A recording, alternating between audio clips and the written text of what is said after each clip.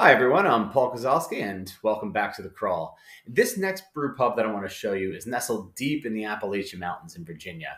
It's right off the intersection of Route 64 and 81, so whenever I travel from North Carolina up to New Jersey, I always try to visit this place because it's only about 5 minutes out of the way for me. I've done 5 episodes so far, and this is the first time that I'm returning to a state to do a crawl.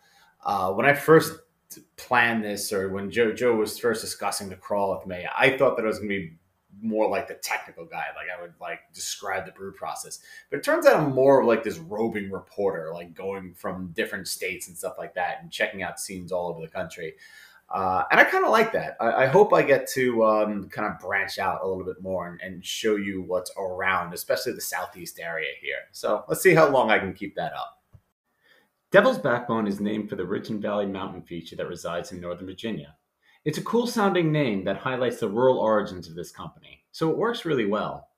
They incorporate this theme in subtle ways. For example, they call their brewery an outpost, and their IPAs are named 8 Point and 16 Point, which is a reference to buckshot gauges. If you don't live in Virginia and you've heard of this brand, it's probably because you saw this six-pack in your local supermarket. Vienna Lager is their most well-known beer by a long shot. It's competent, it has something for everybody, and it's a great example of a simple lager with taste. If you see it in stores, do yourself a favor and pick one up. We're now at the entrance of the outpost. It's very unassuming, and it looks more like an old granary than a place to eat. I first visited this place back in 2012, and the front looks exactly the same. There's some tall silos, indicating this is where they do all of their commercial brewing. Here's where things get interesting, at least for me. When I first came here in 2012, there was wood paneling behind the bar and there was no back room at all. Also, there were a lot fewer taps available. So it's really nice revisiting a place that I liked and seeing that it's gotten more popular and it grew while I was away. Here's another sign that this place grew up nicely. They have quite a few banners to their name, which is surprising for a relatively small brewery. Of course, they have plenty of space on the wall for a few more. Behind the indoor dining area is some nice outdoor seating. The deck is beautiful, although it would be better if it wasn't overlooking a road. I'm surprised that they did so little renovation in the front of the outpost while pushing the party to the back. Then again, mullets are popular out here, and I guess Devil's Backbone is the mullet of brew pubs.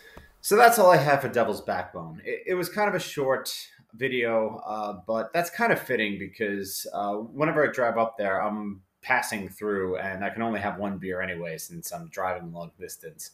One thing that I was surprised to learn was doing research, and it looks like Devil's Backbone was actually bought by InBev. They're a huge conglomerate. They own Budweiser. They own a lot of things.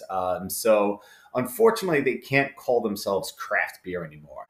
But you would never know it when you walk into the place and whenever you have a beer at the bar. I still feel like it has that craft brew vibe. So it's still definitely worth checking out.